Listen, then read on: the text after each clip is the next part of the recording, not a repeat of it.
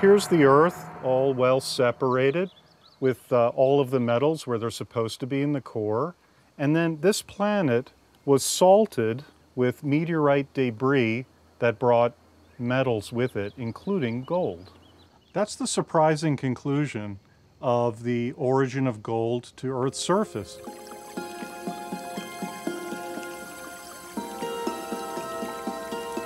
Even though the planet had a new supply of gold, there wasn't anything to see because it was just too dilute.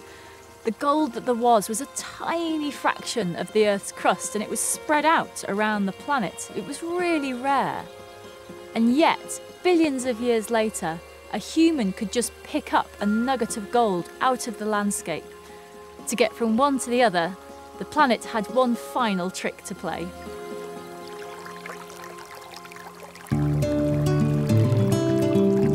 With only 1 gram of gold for every 1,000 tons of the Earth's crust, there had to be a way to concentrate the tiny particles of gold into the colour we see today.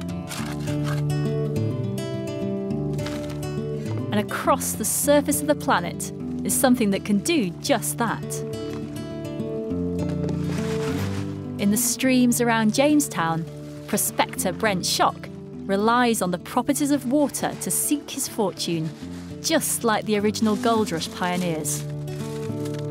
In doing so, he's mimicking the planetary processes that finally brought us gold.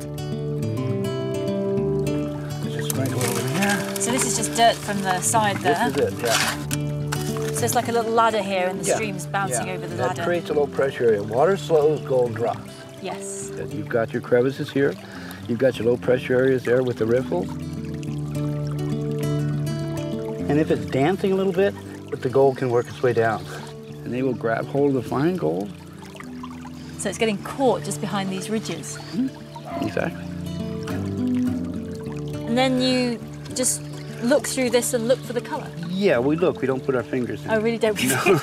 That's me told, isn't it? So this looks really simple, but actually there's a very sophisticated thing going on here. You're the scientist. The stream can replicate naturally this setup here. Yes. Constantly eroding, constantly rising and settling.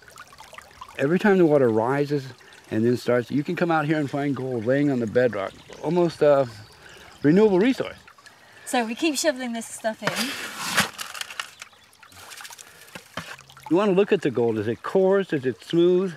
The smoother it is, the farther it's traveled. Then you want to triangulate your way up and find out where the vein is, where the source is. That's what everybody wants, the source of what's feeding this.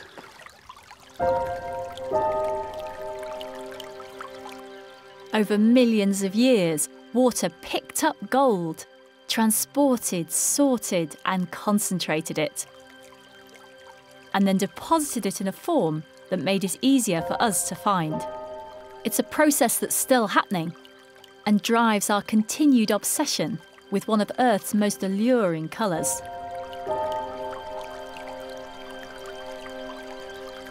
This spectacular colour has been on quite a journey. These atoms have travelled from a distant star in time to be there for the birth of the solar system, and then they hit the Earth in an impact which left a golden signature on our landscape. And even then it didn't stop, because there were sorting processes, first by geology and then by water, until humans could pluck nuggets like this from the landscape. And still it carries on, because there are atoms from Egyptian jewellery or Inca trinkets that are almost certainly part of modern wedding rings or gold bullion. So the cycling carries on, but this fantastic colour stays exactly the same.